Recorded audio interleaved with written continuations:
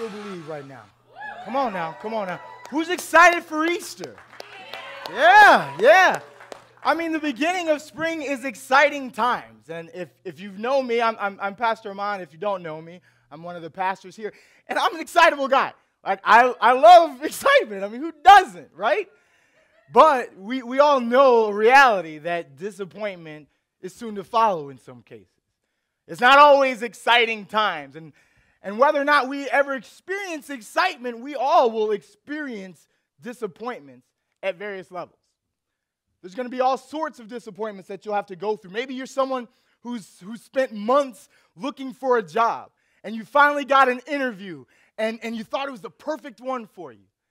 And then they hire somebody else. Or maybe you're someone who's gone through a marriage that's been difficult, and then you get that punch to the gut of unfaithfulness. And now you're left to pick up the pieces of that. Or maybe it's lower stakes. Maybe you're someone who's a student, and you've been studying all night for a test, and you're going to ace this, and you go in, and you fail it. We've all had to deal with disappointments of some kind. When I was thinking about the disappointments in my life, the one that came to my mind first was one that we experienced about 3 years ago, my wife and I. I'll give you a quick bit of background.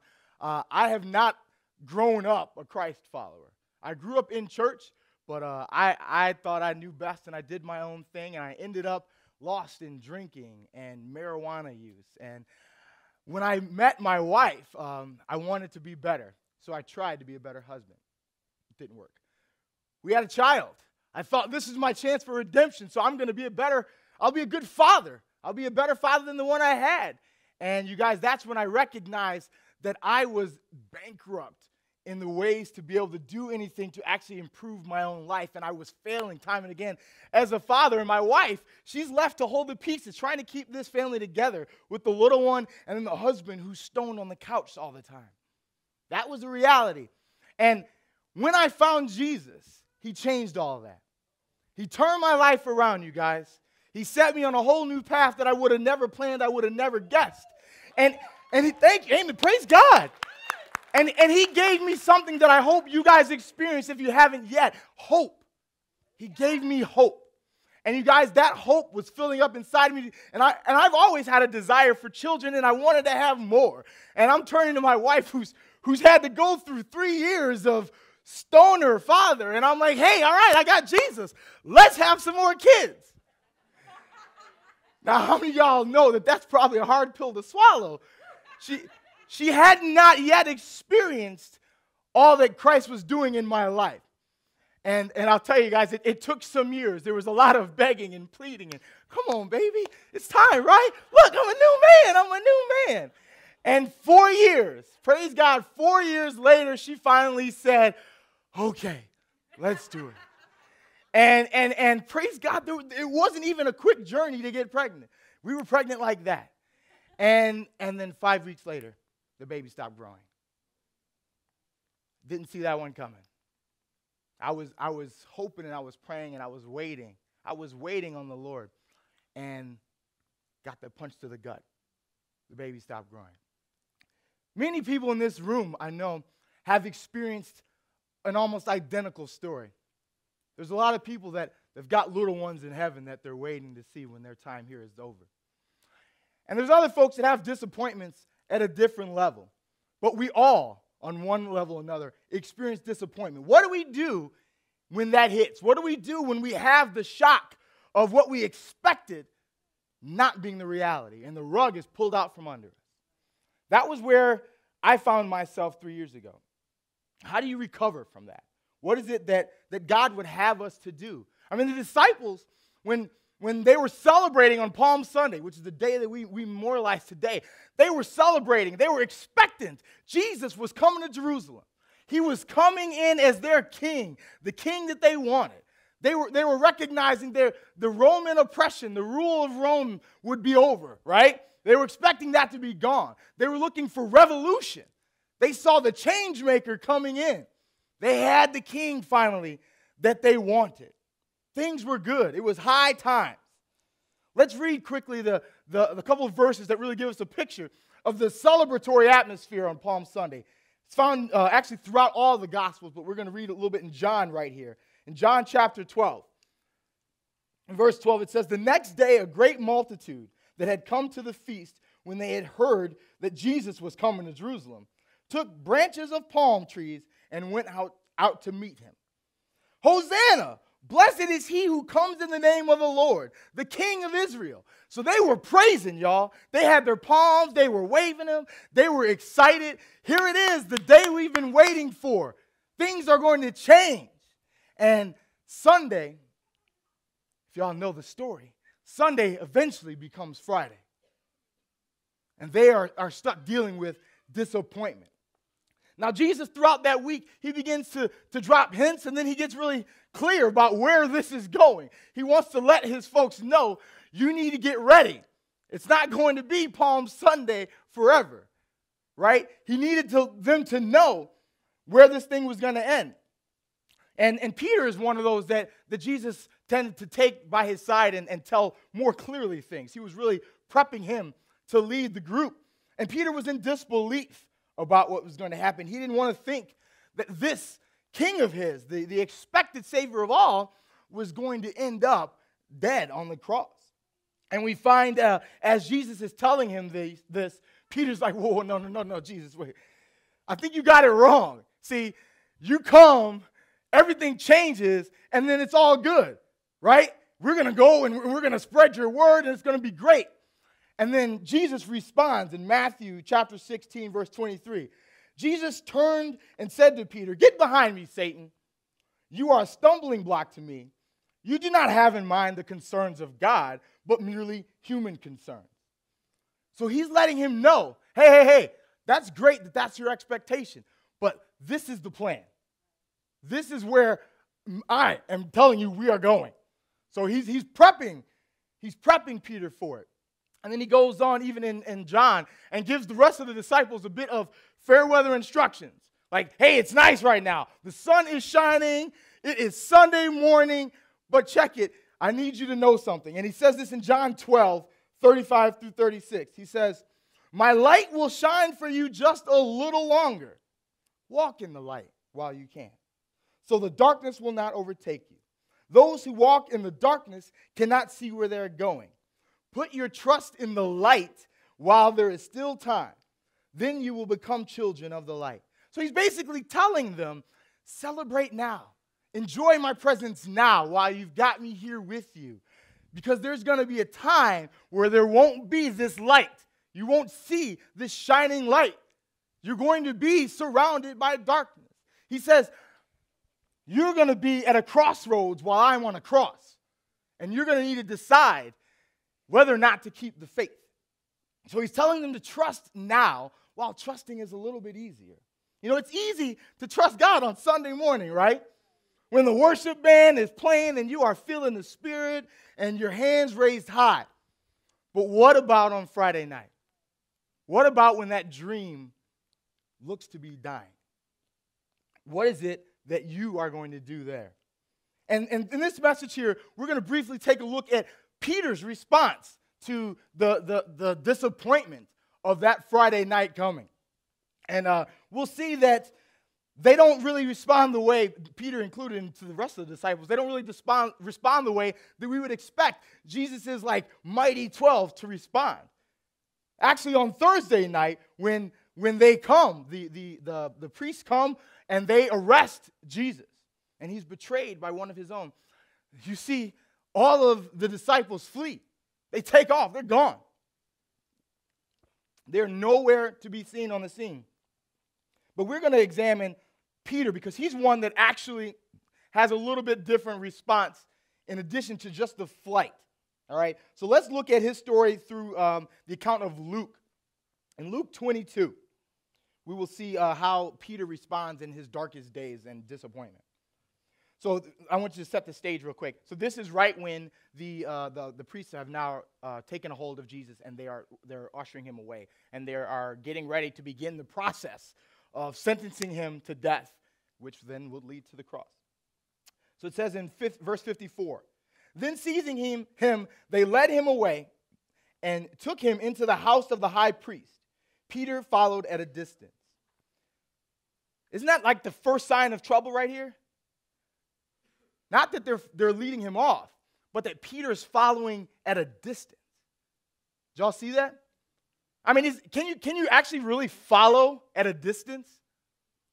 You know, like if you're following, you're close to who you're following. That's what God is really calling us as disciples to do, to follow him closely, not at a distance. So we're already seeing here that Peter is getting it wrong. I mean, he's not following, he's just watching. He's just watching to see how this goes down as opposed to following the master. Let's go on. In verse 55, and when some there had kindled a fire in the middle of the courtyard and had sat down together, Peter sat down with them. Now these are some of the guards that are in the party that have escorted Jesus to the high priest's house. On 56, a servant girl saw him there, or seated there in the firelight. She looked closely at him and said, This was the man with him. This man was with him. But he denied it. Woman, I don't know him, he said. A little later, someone else saw him. You also are one of them. Man, I am not, Peter replied. About an hour later, another asserted, certainly this fellow was with him, for he is a Galilean. Peter replied, man, I don't know what you're talking about. Just as he was speaking, the rooster crowed. The Lord turned and looked straight at Peter. Then Peter remembered the word of the Lord. Remembered the word the Lord had spoken to him. Before the rooster crows today, you will disown me 3 times. And he went outside and wept bitterly. So here we see that Peter, given this opportunity to really display what it means to be a disciple, given this opportunity to really make the message go viral through him, to be a contagious Christian, he fails the test. He disowns Jesus in the moment where it would seem that Jesus might need him the most. So we get an idea of what not to do by looking at the way Peter has responded here. How should we handle disappointment? So the first way that we should handle disappointment is by remembering that God has a plan. You see that? Things changed for Peter in that moment when Christ looked at him and then he remembered. Did you guys see that? It's not that he didn't already know, but he remembered what God had said. He remembered that God had already had that plan, that this was going to happen. If you guys don't know the story, when Jesus was coming in to Jerusalem on Palm Sunday, it wasn't that he just was like, oh, we're going to come in here, it's going to be awesome, oh yeah, we're going to put me on this thing, it's going to be great. No, he actually knew the prophecies. He knew the way that it was foretold that the Savior of all, the Messiah, would need to come in as the King of Israel. So he told his servants, go get me a donkey's colt. I'm going to need to come in on that. He was setting the stage. He was walking out his plan. So we, as his followers, when disappointment comes, as we know it will, we need to remember that God has a plan. And when we're in our hardest moments, it's easy to forget sometimes, right? Sometimes there's so much that's going on around you. The enemy will throw the book at you and anything he can to get you to shake, to get you to keep your focus off of Jesus, to get you to forget the plan. So in those moments, we got to recognize, I need to fight to remember this plan. I need to fight to remember this plan. I remember when I had that disappointment moment when we were sitting in the doctor's office and they showed us on the ultrasound that the baby was not where they were supposed to be. And that the baby had actually, we'd actually gone in maybe on week 7, and the baby had stopped growing at week 5. So it was a dark day. Let's put it that way. It was a dark day, and I didn't know how to respond. And usually when I get angry, actually, I will shut down for a little bit. I'll go into silent mode. And I did that for a few days. And then when I finally got up the courage to seek the Lord, because I was a little angry with him, let's be honest. When I got up the courage to seek him, he reminded me that he had a plan. He didn't tell me what it was, and that would have been awesome to know. Would have been awesome to get the plan. Like, thank you for the blueprints, Jesus. But he doesn't do that. He just reminds us that he's got a plan, that he's in control, that he's sovereign. God is still on the throne when the lights go out, when it's dark. He has not walked away and left us to fend for ourselves. We don't walk through disappointments alone. So what God was really telling me there was that I need to trust him in the dark. And that's our bottom line for today. If there's one thing that you walk out of here remembering, it's that whatever comes your way, you need to trust him in the dark. Trust him in the dark. And it's not going to be easy, so we need to pre-decide that we're going to do that. We need to pre-decide. We need to decide in advance. I'm going to trust him in the dark. I'm going to remember that God has a plan. I might not know what it is, but I'm going to trust him. And I won't follow at a distance. I'll come close, Lord. And I will trust you in the dark. So pre-decide that that will be our response. We've got to fight to do that, though, because the enemy is not going to let you do that easily. He's going to try to blind you. So you're going to have to fight to trust him. You're going to have to fight to remember. Do you got fight in your church? Are we fighters? Are we going to stay laced up for battle when it comes? All right. Now, not only did Peter forget that Jesus had a plan, he also let fear control his mouth. Now, that can often happen to us, can't it? I even told you my immediate reaction there when I heard the news was I shut it down. My emotions were riding and taking over. They took the reins. But we got to recognize that that's coming and be prepared. So let's look at the ways that Peter wrongly responded here. So not only was he following at a distance and he'd forgotten the plan, but he did not speak out in favor of the Lord. He was actually speaking the opposite. Not only was he professing, yes, I follow Jesus, he was saying, no, I don't know him. I disown him. I got nothing to do with him. You know, it's easy to follow a winner, right? I bet you if I ask for how many Patriots fans in the house, huh? But when they're losing, where are you at? when all looks like it's lost, what are you saying? So our response needs to be the opposite of Peter's here. We actually need to praise through the pain, because pain's coming. Pain is inevitable. But are you going to praise him through it? Amen. Now, just like the disciples did on Sunday morning, they were all up in arms, excited. Jesus, hallelujah, Hosanna. And that was a huge crowd of disciples. They didn't say it was just the 12 there. There was a ton of disciples. Where are they all at? Where'd they go? They were gone. I don't hear any praises shouting across town in the direction of the priest's house. It is silent. And Peter, the one who followed him closer before, is not only not silent here, he is speaking out in the other direction. So we, instead of doing like Peter and giving our tongue over to fear, we need to give it to the Lord. We need to praise him. We need to praise him. We need to declare out of our mouths the greatness of God. We need to shout to the rooftop how awesome God is. Not just because of the blessings that we've had, but because we know he doesn't change. He's the same God in the darkness that he was on Sunday morning. You've got the same hope carrying you through. Come on, that's right. Can we get a praise party right now? That's right. God is good. Amen. He gives us plenty of places throughout Scripture where he's directing us what to do with our mouths. In Hebrews, the author of Hebrews even says that it's not going to be easy to praise. He calls it a sacrifice, right? It's not always easy to praise. Hebrews 13:15 says, through Jesus, therefore, let us continually offer to God a sacrifice of praise, the fruit of lips that openly profess his name. So now we can see why Peter wasn't praising, because he wasn't professing anything. He was denying Christ. So the fruit of lips that openly profess his name is praise. Our goal is to lift him up. In Philippians 4:4, it even tells us to rejoice. It says, rejoice in the Lord always. I will say it again, rejoice. Psalm 31:1, sing joyfully to the Lord, you righteous. It is fitting for the upright to praise him. We lift him up. We elevate him above our circumstances. Even in the pain and the dark of night, we put Jesus on high and we get our praise on. That's the way that we fight through it.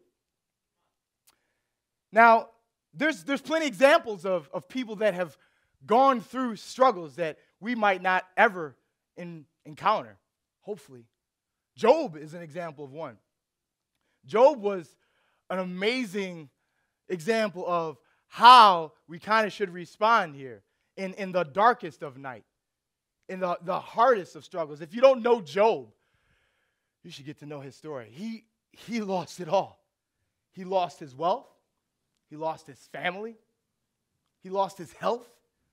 Like anything that we would hold on to as a temporal, as an earthly reason to praise God, gone for Job. He had nothing to really look at and say, this is why I should praise. And yet this is what we hear from Job. In Job 1:20, he says, I came naked from my mother's womb, and I will be naked when I leave. The Lord gave me what I had, and the Lord has taken it away. Praise the name of the Lord.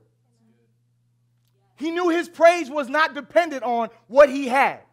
His praise was not dependent on his wealth, his family, his health, any of those blessings. His praise was already going to be lifted up to Jesus no matter what. Amen. That's the response that we need to have, and it's not easy, right? It's not easy. I'm not standing up here telling you guys, oh, yeah, just go praise. It'll be awesome. It's going to be a fight. It's going to be a struggle. When that first date you had in years is a train wreck, are you going to praise God that, man, thank you didn't put me into that relationship?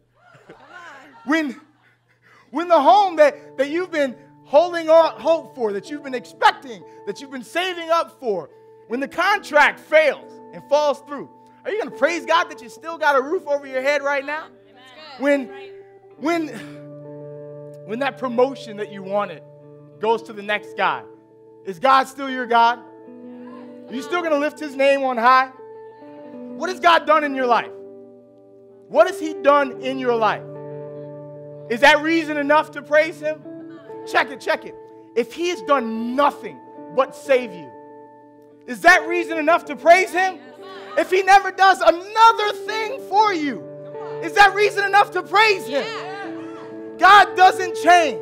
He's the same God that you had on Sunday morning. He's there with you throughout the week. All the time, he is with you. Stir up your faith in the storm. Stir up your faith in the pit. In the trials, stir up your faith. Expect big things from God. He's not going to let you down. He might not come through the way you expect. He's not always going to be the king you want. Well, guess what, y'all? He's always the king you need. He's always going to give you what you need to take you from glory to glory to glory. Will you remember he has a plan on Friday night? Will you praise through the pain on Friday night? And will you fight to do that? Will you fight to be that church? You've got to be ready, church. You never know when Friday night could be upon us. You never know when all will go dark. You've got to know that Jesus is your Lord. Are you going to panic? No, we're going to trust him in the dark. We're going to remember God has a plan. We will praise him through the pain. That's your knockout combo. Take out the devil with it. Then you will see that you've got the light. You've got the light. Even when darkness overcomes you, you've got the light. And before you know it, church, before you know it, the season will have passed. Yeah, that's right. And you will be back in the next Sunday morning. How many know that there's going to be another Sunday? There's going to be another season. Friday night does not have to be the end of your story. Now, we might want to think that it's going to happen fast. It might not happen tomorrow. I don't know where you're at. But you've got to stay in the fight. Keep your dukes up.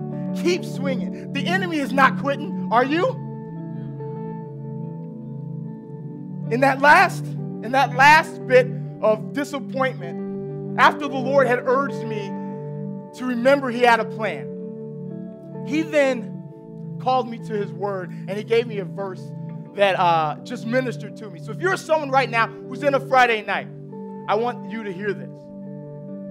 in Habakkuk 3:17. Though the fig tree does not bud, and there are no grapes on the vines, though the olive crop fails, and the fields produce no food, though there are no sheep in the pen, and no cattle in the stalls, yet I will rejoice in the Lord. I will be joyful in God my Savior. When he gave me this verse, y'all, I was struck by the visual in 17. There's no cattle in the stalls. My 5-week-old baby, gone. No cattle in the stalls. That was my harvest. That was what I was expecting him to come through with. But then verse 18 comes. And yet I will rejoice in the Lord. I will be joyful in God my Savior. Though your Friday night looks empty, joy comes in the morning, right? Weeping may last through the night, but joy comes in the morning. I didn't know what my Sunday was going to look like. I didn't know that I was one day going to have a son that would not have been had it not been for that Friday night experience. My son, Mateo, in all his crazy-haired glory. That kid is a product of what it is that Christ is doing in my life. The praise that I just want to give the Lord just for even having him. I didn't think it was going to happen. I thought that hope was lost. But you've got to know there's a next season, and you've got to fight until you get there. You got to keep fighting until you get there. I know some of you guys are going through marriage struggles right now. Are you going to fight? Are you going to fight? Don't hear me telling you how to work out your marriage right now. But hear the Lord. Seek the Lord. And there's going to be a fight one way or another. So you got to stay in that fight. You got to keep swinging. Don't run to alcohol. I've seen that too many times. I've been there too many times. Don't go that route. I've seen people end their lives because they weren't able to trust him in the dark. Can you be that church that trusts him in the dark? Come on. We've got a possible Friday night coming up for some of us. As a church, people might be looking at this next season and thinking, this is a disappointment. But know that God has a plan. Remember, he has a plan. Right? And we need to praise him through this. Praise him through this. Don't let bitterness and gossip take control of your mouth, but offer it up to the Lord and praise him. And pre-decide that whatever comes, whatever our next Friday night is, that we are going to remember his plan and that we're going to praise him through it. That's right. Let me pray for y'all. Father, we are grateful. We don't just praise you for the blessings that we've received, but we praise you for who you are. We praise you that you looked down and you thought of us. We praise you that you came to save. And we celebrate you today on Palm Sunday, arms lifted, raised high, celebrating you, Lord. And we ask that you empower us to praise you on Friday night when we're in that season where it feels like all hope is lost. Lord, we need you to do it. Will you empower our praise? And Lord, I pray right now for the folks right now listening to this message that they are only hearing what's from you in it, Lord God. I ask that you would solidify a truth for each and every person here today and give them a word to walk away with. We thank you that we, because of you, even know that there's a plan. And we thank you that we've got someone as worthy as you to praise. That's right. Yeah. In Jesus' name.